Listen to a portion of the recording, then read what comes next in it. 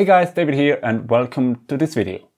Now today I'm gonna tell you about what is CNC. If you landed on this video, you probably heard the term somewhere and want to know something about it, or you know already a little bit but you want to know more. So in this two-part video I'm gonna tell you all about CNC from the very start, what it is, why it exists, what you can use it for, to like more detailed things about how you personally will use it and the different steps in especially CNC machining.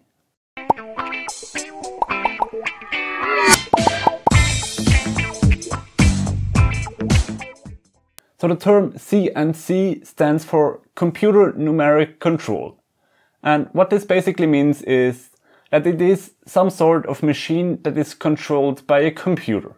When people talk about CNC, they most commonly refer to CNC routers or machines. These are machines that can cut out something controlled by a computer. So you generate some code on a computer and then it cuts out whatever shape you want. Now, CNC doesn't just apply to CNC machines. CNC is basically anything that moves around and is controlled by a computer. It could also be a CNC laser cutter or a CNC plasma or many other applications where some sort of computer is controlling a couple of axes that move around and then do something. But for the purpose of this video and further depth, I'm gonna refer to CNC as just CNC routers. Now, in CNC machining, there are mainly two different parts, like kind of two different subjects. Either you have 2 or 2.5D machining, or you have 3D machining. Now, in these two categories, the 2 and 2.5D machines, they usually have 2 or 3 axes, and they can cut basically any shape, either completely through and cut it out, or like halfway through and make a hole, but they don't do like organic shapes. In 3D machining, however, you have 3 or more axes that can be like 4, 5 or even 6 axes, and there, while you often start with a normal 2 or 2.5D toolpath, you then move into 3 dimensions, and instead of just moving on the same plane, your tool head is going to move around, and maybe even your workpiece is going to turn in more complex multi-axis workflows. Now, while of course 3D machining gives you the flexibility of being able to do much more, it also is immensely more complicated to program, and the machines have to be more capable as well. But thanks to easy software like Fusion 360 and other more modern CAM software, which I'm gonna cover later, 3D machining has gotten much more accessible to the mainstream consumers and you guys as well. And if you wanna see a bit of 3D machining, I've made a video about that you can check out in the eye up here in the corner. Now for CNC machining, you can use many different CAD programs. Now, there are also kind of 2 different types. There is 2D CAD and 3D CAD. Now, just because your CAD model is a 2D image doesn't mean that your object in the end is gonna be just 2D necessarily. Now, with 2D, the most common format is DXF. So if you hear something about a DXF file, it generally is a 2D vector file. The big difference between vector files and your normal image files is that instead of having pixels where they can have a color, you have defined lines with coordinates. So they have an infinitely higher resolution because they don't really have a resolution. They go from point to point, and if you zoom in, it still is a line. That's what makes vector graphics very useful for CNC machining, because we don't want some pixel form. We want a line that is infinitely small, but we just make it a certain width so we can see it. Now you can use either professional CAD software to create your DXF files, or you could also just use Adobe Illustrator or any other vector graphics program and then go through another program to convert this image. But one big disadvantage of 2D CAD is that you always have to think in your head how your end product is gonna look like. Because while you maybe have two squares within each other, maybe the inner square is gonna be just a pocket inside of a bigger square. But in a 2D model, it's just two squares on top of each other. So you can't really see that. That's where 3D CAD shines very nicely, as you can see the object that you're gonna cut later already in 3 dimensions. And so you know how it's gonna look like. Now, the software I like to use is Fusion 360. It's from Autodesk, but it is a bit newer than AutoCAD and has some different features. Me personally, I like it quite a lot better. It also has integrated CAM and simulations and many other tools, so you don't have to switch between many different programs like you would have if you used AutoCAD. Now, just like most programs of Autodesk, it would usually cost a monthly fee, but if you are just a hobbyist and don't earn much money on your hobby, then you get it for free. So this is a very great asset, as hobbyists like us can use professional grade software without having to pay thousands and thousands of dollars. Now, you've heard me bring up the term CAM quite a bit in the last couple of sentences. And CAM stands for Computer Aided Manufacturing. So it's basically the way between your 3D model or 2D model to your machine doing something and creating a part. Because CNC machines are very stupid if you look at it. They only accept commands that say the specific coordinates that they have to go to, and then the next coordinate and the next coordinate. They can't do anything else. So somehow we need to convert our image or model into simple instructions that the machine can understand. Now, back in the day, when it first started, you had to do this mostly by hand, which is okay if you want to just make something flat and go over it with the tool once. But if you have a complex shape, modern CAM can be many thousands of lines, and you wouldn't want to code this yourself. So that's where CAM software comes in. Now, Fusion 360 has already integrated CAM, but there are also many dedicated CAM programs. These often are quite expensive, so going with Fusion is a very good idea if you're just a hobbyist, as you get it for free and still have a lot of options.